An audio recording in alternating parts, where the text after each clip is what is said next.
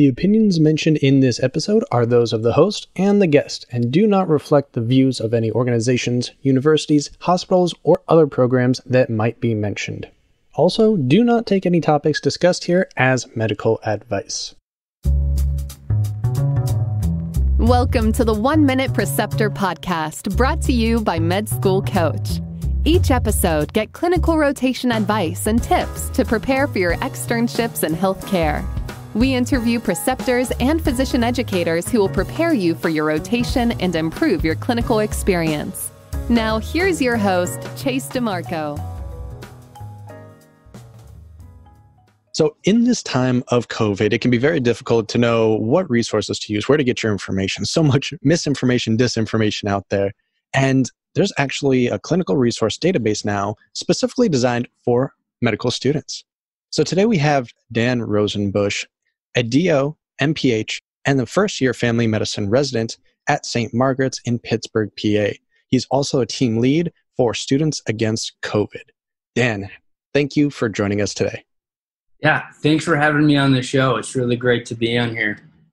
So I am really interested in this resource because we come across so much stuff in the news and social media, and even for medical students that have a lot of training, and even for physicians, as we're seeing, it's easy to be swept away by some of the information and not know what to really believe at this point or how cautious to be, how optimistic to be.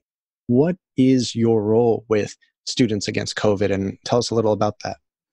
Yeah, so Students Against COVID started earlier this year in the springtime. It basically started from a Twitter post from a fourth-year med student in Michigan at the time.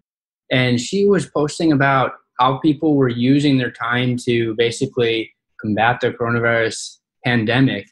I had seen the post and posted what we have been doing at my med school, which revolved around this topic of getting good information out there. Basically, this group called Students Against Coronavirus started, and they have done a lot of different initiatives. They're an international group, and part of the group is producing this clinical resource database. There's a lot of similar databases out there also, but we just hope to be one that can be useful and reliable for people to use. So basically, we curate clinical and informational and educational topics on coronavirus and put them in one web page. It's basically a public Google Doc that we can share and people can look on and see topics from a wide range of coronavirus topics. And so as a team lead, I oversee the project, and we have about 10 to 15 people who are submitting content and reviewing content, trying to keep the webpage up to date. And so that's been my role. So this question about, getting good information out there has been near and dear to me. That has to be a huge undertaking, just the amount of new information every day and double checking it. A lot of research is even coming out before being peer reviewed these days, so we don't know if it's going to pass the rigors of the normal process. I'm curious as to how the curation works a little bit. Just brief overview. Yeah, definitely. And it's the one thing too with our group is we try to keep our database fairly high level too. So we're not having to sort through every research study that's out there. We're trying to post to places that have good and reliable information out there. But still, we do have to work through all those things. That's something we have to consider every time we post something. Coming on this podcast too, that is definitely something I wanted to bring up and talk about. How can people find good and reliable information? Probably a lot of your audience is med students, I take it, right? Yeah, a lot of them are going to be med students, maybe a couple of educators here and there, but the bulk would be there. Great, yeah. Well, so people might be familiar with a lot of these similar topics, but, one thing I'd say is just looking for articles that are from an author that's well-respected or from a journal that's well-respected, and I think people are familiar with a lot of those names, New England Journal, JAMA, the Lancet too, as well as many others.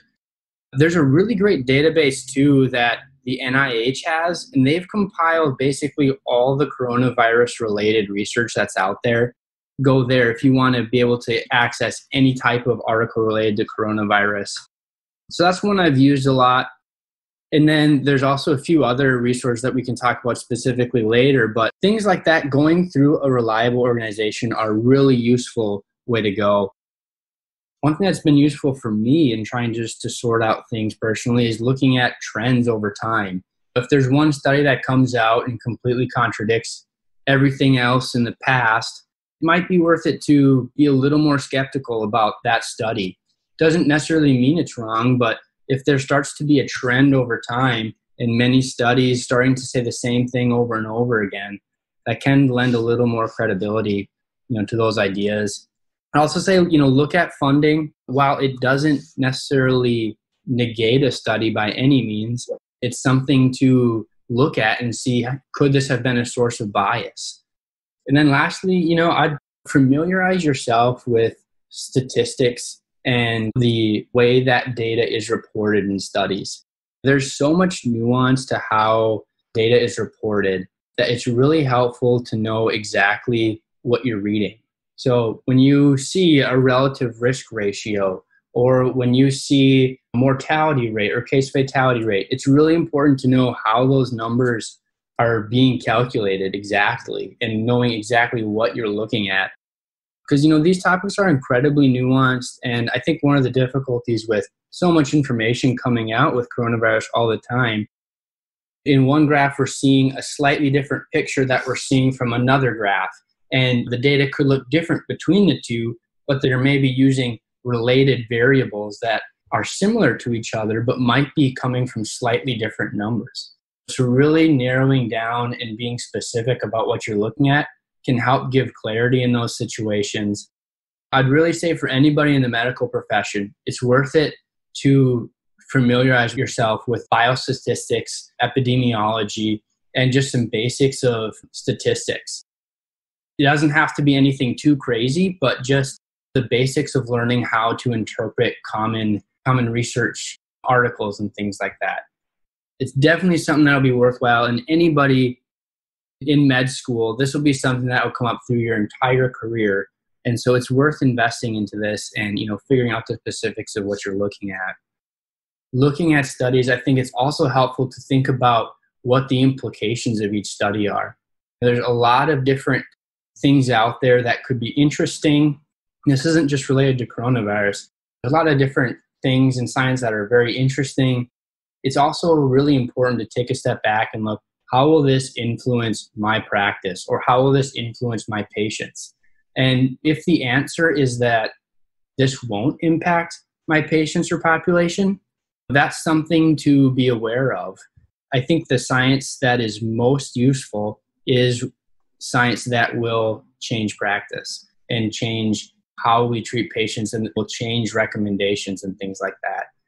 It's not to invalidate science that isn't at that point, or science that's more theoretical, but it's helpful to have that framework and that bird's eye view of, where does this study fit in the grand scheme of the literature? And is this going to change people's opinions, or is this just one link in a chain that's still being built? Keeping that bigger picture in mind in terms of what you're reading and how it can fit into the bigger picture.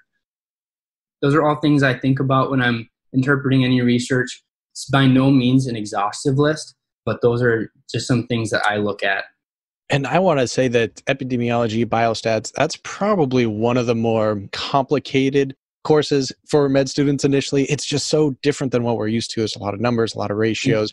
It's not always as intuitive when you first start off. You really have to go through several different research articles and really calculate it out, and do that on a regular basis. I kind of put it like math class. You don't know geometry the first time you do each equation, but after doing sheets and sheets of practice problems, then you get a little bit better.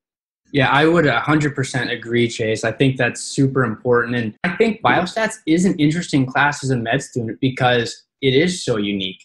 You're constantly learning biology, and especially in the first 2 years, we're so focused on the biochemistry pathways and mechanisms of actions and disease pathology that when we get to these mathematical equations and these statistics principles, it really can seem like something out of left field.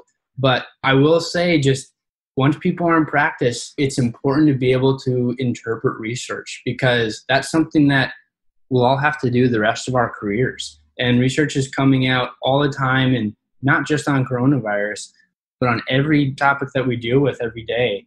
Being able to really interpret research well will serve people well and also help in their own research when they want to do that. So yeah, I do think it's important. I think you're totally right that repetition will make it better and make it more intuitive for students as, the more they do it. Yeah, I fear that a lot of people now, at least some more the general public, when they say, I've done my research, it means I saw a meme, I copied it, I pasted it. Exactly. Yeah, it's bad. Which makes me think about this other issue that's come up recently is, people are calling this an infodemic of misinformation right now. Social media has proliferated that problem in immense ways. When you have one friend post one thing and then another friend posts another, there's no credibility standards really. I know Facebook's implementing things like that and they're trying to do their best, but still, there's no threshold, there's no peer review process that's on social media. So it's hard to navigate. You see things like, I know it's been around for a couple of years now in the media anyway, as a popular term for it. What is it? Curating, I think. I've heard that phrase, but... It's the one where the less you know about a topic, the more confident you are that you're an expert on the topic. Yeah, exactly. You get these weird reposts, and all of a sudden I'm seeing a lot of business professionals and graphic designers and such that are now apparently expert virologists. Who would have known? Exactly, I know. And that's one thing that's unique to the scientific community is that we're required to acknowledge our own limitations. Even any study, it's a required portion of that study to acknowledge the limitations of that study. It's a standard that's not held outside the scientific community in the same way. So I think that's something that's been ingrained as a scientist, clinician in all of us, is that we have to be aware of where our knowledge gaps are, when to seek out other advice. And I think that's something that we should be vocal about and spread that message more. No one can know everything. And it's really important to know when you need to look to other professionals, when to look to other people. And I think that's a concept that's not as popularized. I think it's important for people to realize those limitations. And I'll even say as a caveat, what we're talking about now, neither of us are virologists. And I know something that I've kept in mind for preparing for this podcast is not to say anything that's outside of my scope of education, to be careful with the things that I can be confident about as far as my education and my scope of knowledge for things like coronavirus and all of that. It's an incredibly important concept and idea for anybody who's forming an opinion about coronavirus, is to know the limitations of their knowledge and to be aware of their knowledge gaps. Yeah, it's very important to point out that neither one of us are experts on the topic, but it does seem like you have a lot of resources from experts in your Google Sheets on the website. Yeah. What are some of the headline topics there that students can start to look at now? There's plenty. And too, while we're on that topic, I think for people that are sharing information, I think it's very reasonable for people to be sharing information with each other, even if you're not an expert. And the important thing is just to recognize the limits to your knowledge and recognize when you need to refer people to other sources. I think you're still doing a good service. If you have done your research and you know about some topic, I think it's a very good thing to be able to talk about that and share that with others. That being said, some of my favorite resources and ones that I've found very useful is, obviously the CDC and the World Health Organization. For anyone interested in clinical guides, I've really found useful the ACP guides, that's the American Academy of Physicians. They have a really useful clinical guide that goes into treatment, transmission, infection prevention, and it's continually updated and has references. That's a really good resource. For epidemiology, there's the Johns Hopkins website, I think, which most people have heard about. There's also a website called covidtracking.com. That's a useful one. It's more geared towards just interpreting some of the, more current news related to the epidemiology of coronavirus. It's put out by the Atlantic magazine, but it has some really good articles in there. People would be able to find a lot of resources on our clinical resource database as well. So if you just go to saccovid19.org, You can go to the top there, and on the menu bar on resources, there's clinical resources. So it's just SACOV19.com. And we have links to many of the resources I'm talking about today. Yeah, that's perfect. And the ACP, American College of Physicians, pretty much if you have American Academy or American College in front of some sort of medical specialty, it's going to be one of the guiding institutions for that specialty and a relatively trusted resource. That's another thing that people can use, lay people or med students, is, look to your professional organizations. And as I think is evident in the news, professional organizations can change their opinions over time, but they're run by very smart people and they have reputations for a reason. They can be very helpful in trying to sort through, quick moving data and things like that in times like this. Yeah, and no institution, no individual, no study is perfect, but at least there is history there. There's a lot of background that goes into it. There's a trend, like you said, follow the trend, because the outlier is more than likely not going to be the most accurate representation in the long run. One of the difficulties that's, I think, happening now too is some portion of the public, there can be a mistrust of professional organizations. And I think that's probably contributing to some of the misinformation out there too. I hope people are able to look past that in a sense and be able to still learn from these organizations. And I don't think there's groups out there that are just filled with bad people that are trying to ruin America or ruin the world or something like that. I think these organizations are made up of regular people, just like anyone else, trying to do their best. They have families too and are working their day jobs and trying to get the best information out there for their own patients as well. And I don't think there's any reason to be so skeptical about a group just because it's a professional organization, because that has contributed to a little bit, I think. And I think too, for the medical community too, we could do a better job at finding ways to communicate our ideas in more relatable terms as well. I guess going back to that infodemic idea, this is something that the World Health Organization has talked about a fair amount. They actually just had a conference in June and July about the field of infodemiology, which was a new term for me, but it's basically about the spread of information. The head of the World Health Organization has recently said, we're not just fighting a pandemic, but we're fighting an infodemic as well. So topics like these become really important. And the more we can do to get good information out there to people, to help keep them safe and make good decisions, I think that's a win. And I think we do have to figure out how to convey these ideas in socially relevant platforms in ways that, addresses people's concerns and addresses their reservations. And even if people are somewhat skeptical of professional organizations, I think as a medical community, we need to find out ways, how can we combat that? How can we convey our information the best we can so that it can do the most good?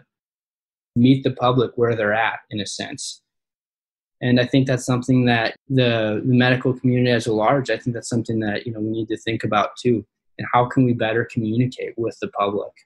Just speculation here, but I'm going to assume that a lot of this is going to have to take place in primary care, in family medicine, because they're the ones that really are on the front lines of a lot of the interactions with patients when they're not in especially more dire straits where they're not there necessarily for the general education. And I know a lot of other practices where they interact with their patients a lot through email and text message and stuff like that.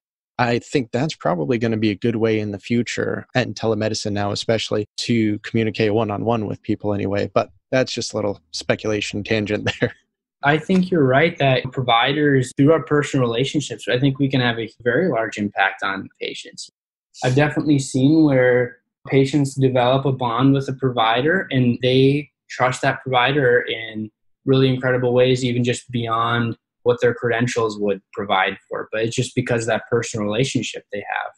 And so I think primary care and, any other specialty that's able to develop those types of relationships, that's an incredibly powerful way to have frank discussions with patients about their concerns and their hesitancies or their own thoughts about coronavirus and whatever topic it is.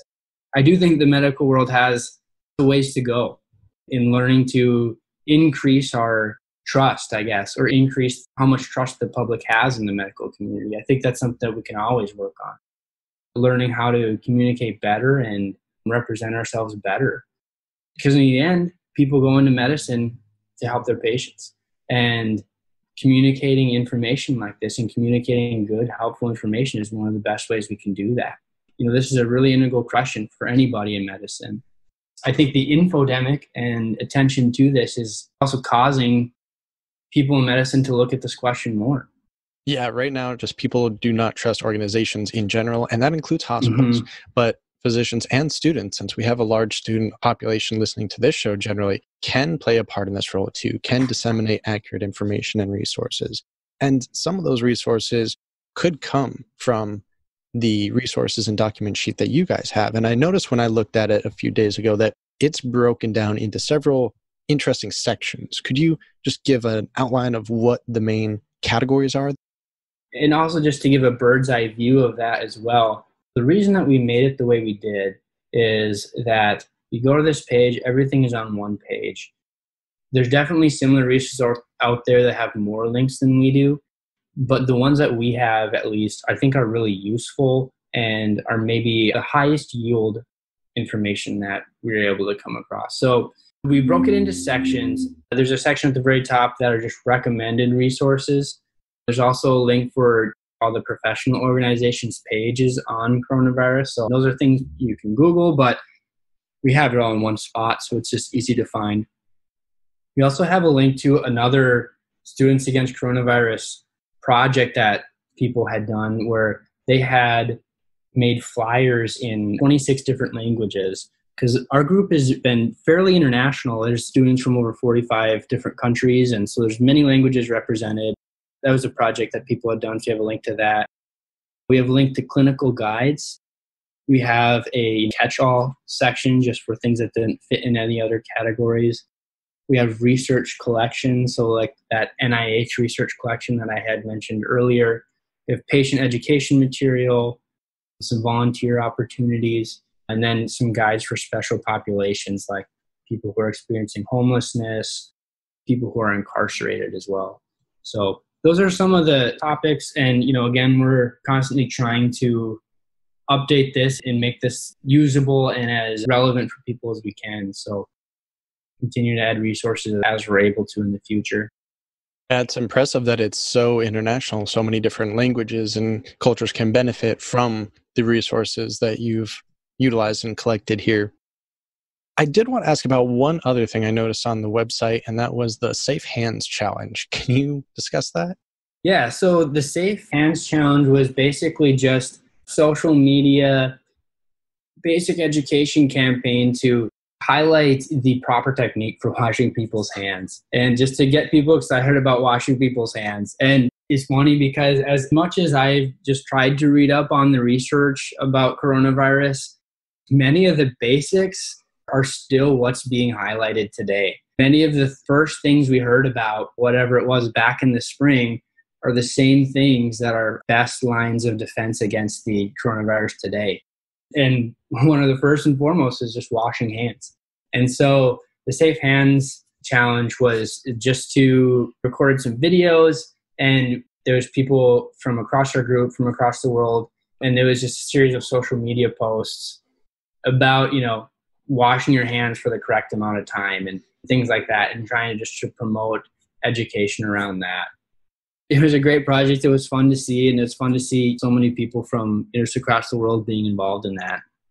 It's amazing that people are still having difficulties with the basics to some degree. I know. It's so funny because we've been studying this for how many months, and our knowledge about it has increased so much, but still many of the basics are the things that are going to protect ourselves the best. Reminding people to do those things the best that they can, trying to make good decisions about that. It is funny to think about how, the basics in some sense haven't changed a whole lot. Well, I think a lot of this information has been very valuable to the audience, and we have a lot of great links that we're going to add in the show notes. Just one more time, it's SACOV19 or SACOV2 or COVID19.com for the website. We'll have that in the show notes as well as some of the others that you mentioned. Do you have any other parting resources or thoughts for the audience? The only thing I'd add is just to really encourage people to take their time to read up on topics. Whether you're a med student listening to this or someone outside of healthcare entirely, take your time and learn as much as you can about medicine and the coronavirus and ask questions. I think just through having good dialogue about a lot of these topics, I think is helpful in any case. I know some of these things can be so controversial when we're thinking about all the social issues going on that can be related to COVID, but I think frank discussions and trying to look at the evidence base and having people learn as much as they can, I think that can do a lot of good. As much as people can, just reading about these things and having conversations, I think is a great place to start for combating coronavirus and doing the best we can to take those steps and following the basics. And then too, if anybody's interested in joining Students Against COVID, come to the site. You can also find info about joining our clinical resources team if you're interested. Yeah, that's it. So otherwise, stay safe and keep washing your hands. That's all I'd have to say. Well, Dan, thank you for coming on and discussing Students Against COVID with us today. Yeah, thanks so much for having me.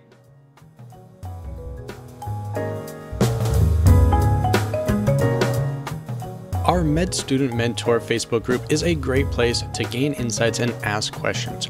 This group is full of students and educators to guide you through your clinical rotations and ask your clinical questions. So search for the Med Student Mentor Facebook group now and learn how to become the clinician or educator that you want to be.